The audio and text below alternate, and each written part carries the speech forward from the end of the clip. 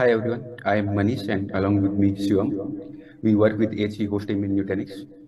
So our presentation today will be around some exploratory work we did on evaluating Intel's sub-page protection feature in context of live migration.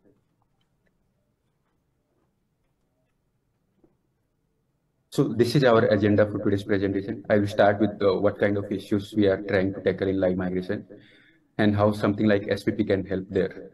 What is SPP? How we integrated SPP in live migration, QEMU, KVM flow, and what kind of initial results we got. Then what is currently pending to be done, possible challenges with using SPP for live migration, and what we have in bucket for future work in this area.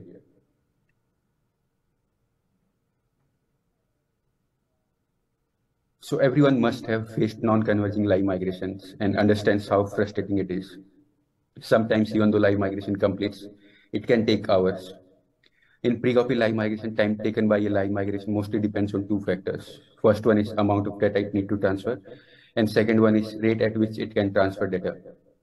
Rate at which a live migration can transfer data is limited by available network bandwidth in most cases, and we cannot do anything about that. Now, live migration can take huge amount of time because either guest itself is starting at very high data rate, or network bandwidth is too low to migrate a workload even with the moderate data rate. So low network bandwidth is very common for live migration, which goes over a wide area network. We especially want to improve these cases where we have to migrate a VM over wide area network. Now, how we can reduce time to migrate in these cases? We can basically try reducing amount of data which needs to be transferred. But how we can reduce it?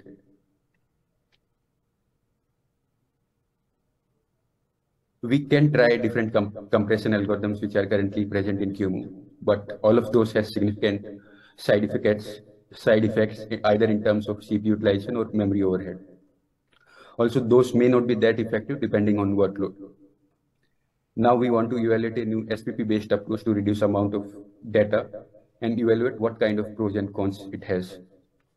Like for what kind of workloads it works well or may not work well. What kind of potential side effects it can have in terms of guest performance, as well as host overheads. Also, SPP may not be an alternate for existing. Also, SPP need not to be an alternate for existing compression algorithms. Compression can work on top of SPP also. There was a similar exploration done by Yosuke Ozawa and Takahiro Shingawa, but that was not done on actual hardware and was emulated. We have put a link in reference for more details if someone wants to read about that paper.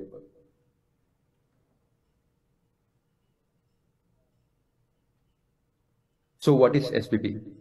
SPP or sub-page protection is a new feature by Intel starting with Icelake servers. It allows us to enable or disable write protection on a sub-page of size 128 bytes. Basically, for every 4K page, we have 32 sub-pages of 128 bytes. So how it works? SPP provides extra page table support or SPPT along with EPT for storing access flags for any GFL. You need to set SPPT in every VMC similar to EPTP. Now, L1 entry of SPP page tables contains access permission vector of that specific GFN. L1 entry of SPP table is a 62-bit entry, basically 2 bit for every subpage of size 128 bytes. Out of every 2 bits, 1 is reserved and other 1 indicates access right of that subpage. Value 1 means write access is allowed on that subpage, otherwise it is not allowed. Now, how we come to know if subpage tracking is enabled or not on any GFN? Basically, L1 entry of every GFN in EPT has SPP bit. If SPP bit is set, that means subpage level tracking is enabled for that GFN, and we need to traverse SPPT for getting write access permission for that subpage. Basically, in normal or older workflow, there was just GFN level write protection. You could basically unset write bit in L1 entry of EPT page tables and enable write protection on full page. But with SPP support, you can enable subpage level protection for any GFN by marking SPP bit along with unsetting write bit in EPT. And then you can control subpage level access by setting or unsetting access bits for every subpage in L1 entry of SPPT. SPP protection works only with 4K pages. So if you have large page mapping, first you need to break those pages and then you can enable SPP protection. Also, subpage protection is active for a GFN only when both write protection is enabled as well as SPP bit is set in EPT for that GFN. Otherwise, SPP bit is ignored.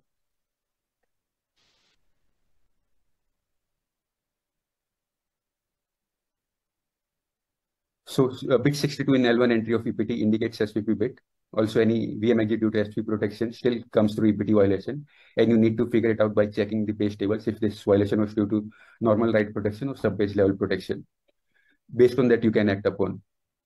But if SPP page tables are not properly configured, we get a new VM exit, which is SPPT misconfig.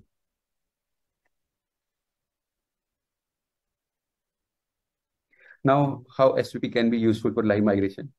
As we can do dirty tracking at subpage level. Now assume if we have a workload that is a 4K page only partially, in that case we don't need to transfer full page to destination. We should be fine just transferring only few subpages which were dirtied. This can significantly reduce amount of data that needs to be transferred to destination. SPP can basically reduce amount of data to be transferred by a fraction of anywhere between 1 to 32, depending on access pattern of that workload.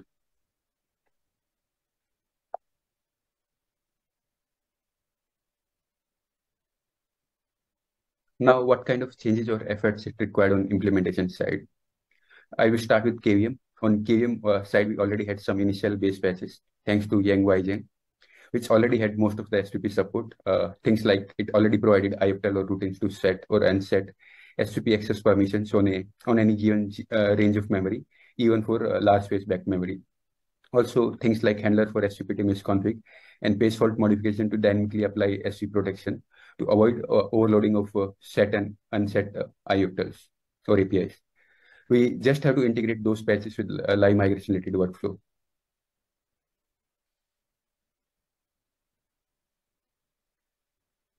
So on top of the base patches by Yang, we have to do few additional things to use SPP with live migration. Some of those are like what we have listed. First thing, rebasing patches. So those patches were meant for kernel 5.1. We rebased those patches to kernel 5.10, and we'll soon be doing it for TDP MMU and upstream master. Also, we found few bugs in base patches while testing with QEMU on scale, which were probably hidden with self-test. So fixed those bugs. Then we integrated enabling disabling SV protection through set memory region if dirty logging is enabled.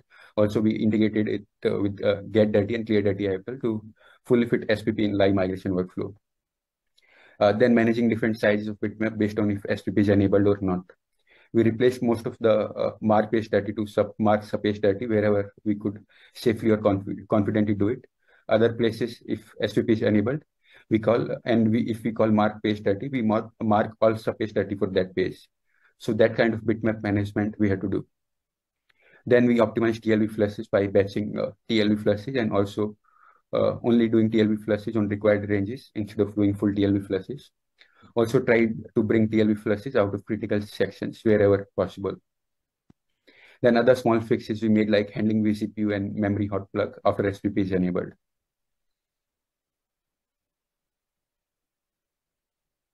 So this is what current KVM side flow looks like.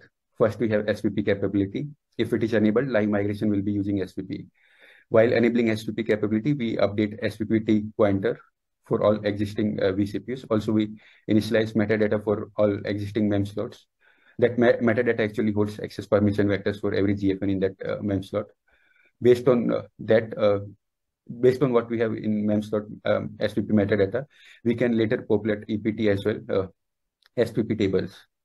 If new vCPUs are added or mem slots are added or deleted, we handle all those initializations dynamically for those cases. Now set memory region. So based on if we have KM memlog dirty pages in mem slot flags, we enable or disable SPP write protection on memory slot. If you want to enable SPP dirty tracking, we update all SPP data for that slot to disable write access on all the subpages. Also, we mark SPP bit if for a GFN, 4K or L1 entry is present in EPT. If it is not present, this is done dynamically while handling page fault on that GFN. If memory in that slot is backed by large pages, we invalidate those mappings so that those can be converted into 4K entries on page fault. Also, we invalidate all SPP page tables if already set up so that we can get SPPT misconfig and set up page tables there. We never populate SPP tables in EPT page faults. It is always done by SPPT misconfig. Similar things we do when dirty log is disabled on mem slot. We update metadata, then we remove SPP bit from all 4K entries, and finally flush invalidate SPP tables. Again, most of this flow, other than live migration part, was already covered by Yang in his base patches. Then during clear dirty IOCL or get dirty IOCL, we don't need to make any update in EPTs. We just need to update SVP metadata in memslot and flush or invalidate SVP tables so that those can be rebuilt with latest access right on SVP misconfig. Now, what happens when there is a direct page fault or one which cannot be handled by fast page fault? If there is a 4K level mapping done in direct page fault, we also check SVP level access vector for that GFN. And based on that, we can update SV bit in page tables entry for that GFN in EPT. Then this is what is modified in fast page fault for SVP. If we are in fast page fault, that means EPT page tables mappings were already done and page fault was due to write protection. Also, if there is page fault with SVP bit set, that means SVP table is already set for that GFN by some SVPT misconfig earlier. So in that case, we just need to flip access bit for that specific subpage in SVP tables. Basically, if a subpage is already marked dirty for a live migration iteration, we can disable write protection on that subpage until next get dirty or clear dirty IOCL call.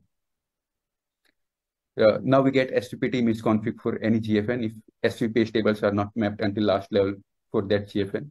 If we get SV misconfig, if we get SVPT misconfig, we initialize all PTs up to leaf level. So this covers most of KVM side workflow. Now Shivam will take over to explain QEMU side workflow and remaining sections. Hi everybody, let's discuss the QEMU support for SPP now. This is a brief overview of what we have implemented on the QEMU side. To summarize, we have added code changes to add and manage separate bitmap for subpage level tracking. And we have kept the number of copies, bitmap copies to just 2 rather than 3, which is the case with page level tracking. And we'll discuss the reasons for this in the later slides. We have also added support for transmitting and receiving data at subpage level granularity. Let's discuss some results we have obtained. These are just the preliminary results, and we are looking forward to share more results with the community in the near future. So for now, we have tested our implementation on these 2 different workloads, Nutanix VCVM and kernel build process. And this is just to highlight how the workload behavior can dictate the effectiveness of subpage level protection. So Nutanix VCVM is a VM which runs workloads that manage distributed systems in Nutanix clusters. And it is able to drive a good enough dirty rate of around 0.5 gigabytes per second.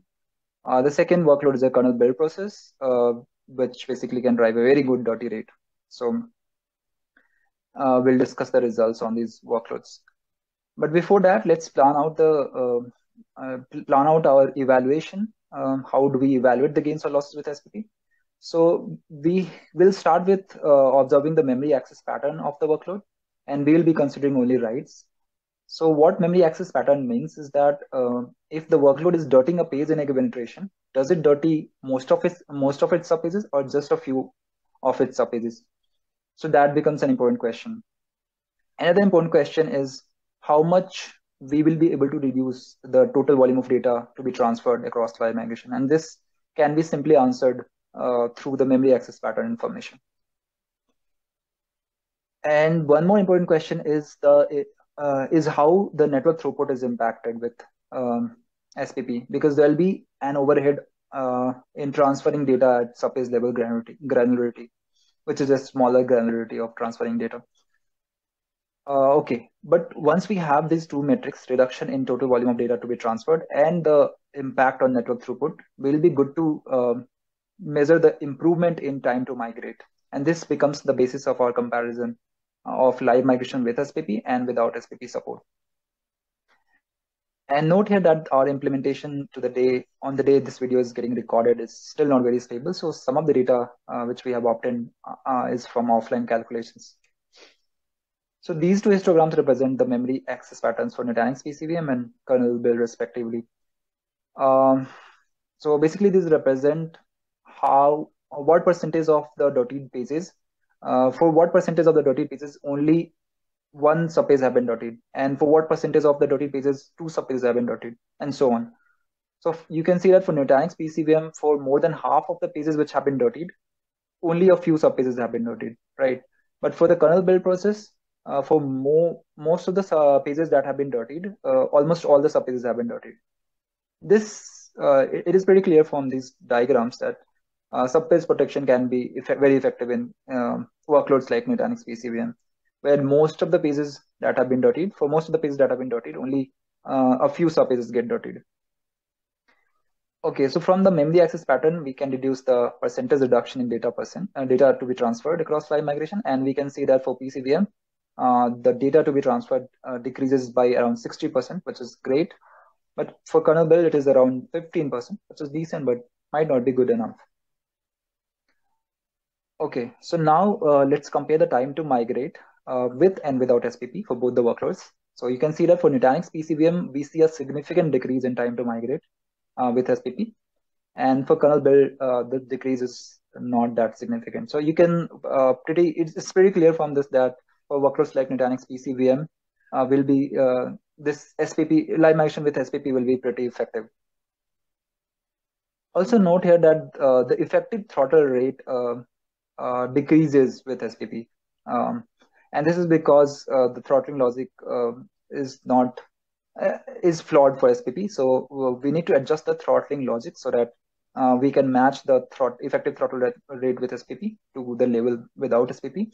And once we do it, we expect that this time to migrate will further go down with SPP. So the improvement will further increase. Okay, but now let's take some time to discuss the limitations of SPP in live migration context. And we'll start with cases where the network throughput is very high. Because in these cases also there'll be a reduction in total volume of data to be transferred across live migration, just like the case of low network throughput cases. But this gain in terms of data, in terms of reduction of data to be transferred, will be overpowered by the impact on network throughput due to the overhead involved in transferring data at a smaller granularity. And you can see in this chart that how max network throughput drops significantly with SPP. And this shows that for cases with high network throughput, live migration with SPP might not be very effective. Also, live migration with SPP may not be effective for multi-FD as well, because multi-FD already features high CPU utilization, and this CPU utilization can increase further up to 4 times with SPP. And lastly, SPP is not possible for zero copy as of now, because we have to maintain 4K level page mappings with zero copy, and so zero copying at subpage level is something which is not possible.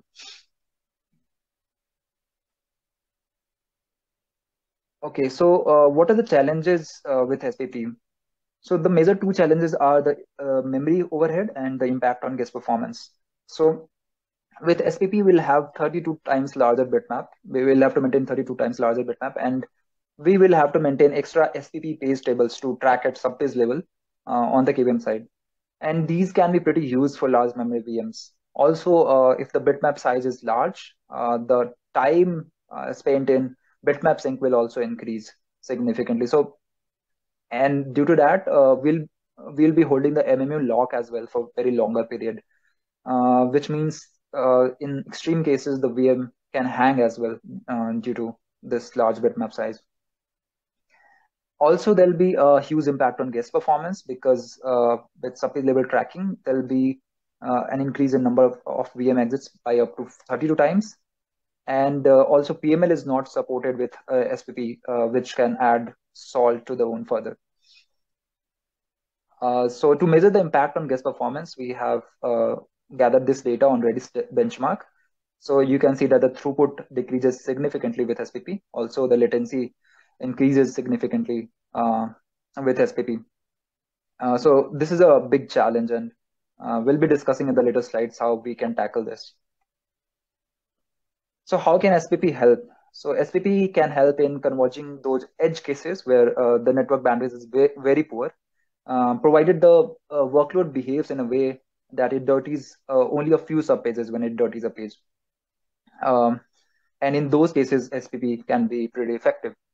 Okay, but the implementation we have right now surely have a lot of scope of improvement, and that is what we'll discuss in the upcoming slides. But before that, I want to highlight the current status of our work.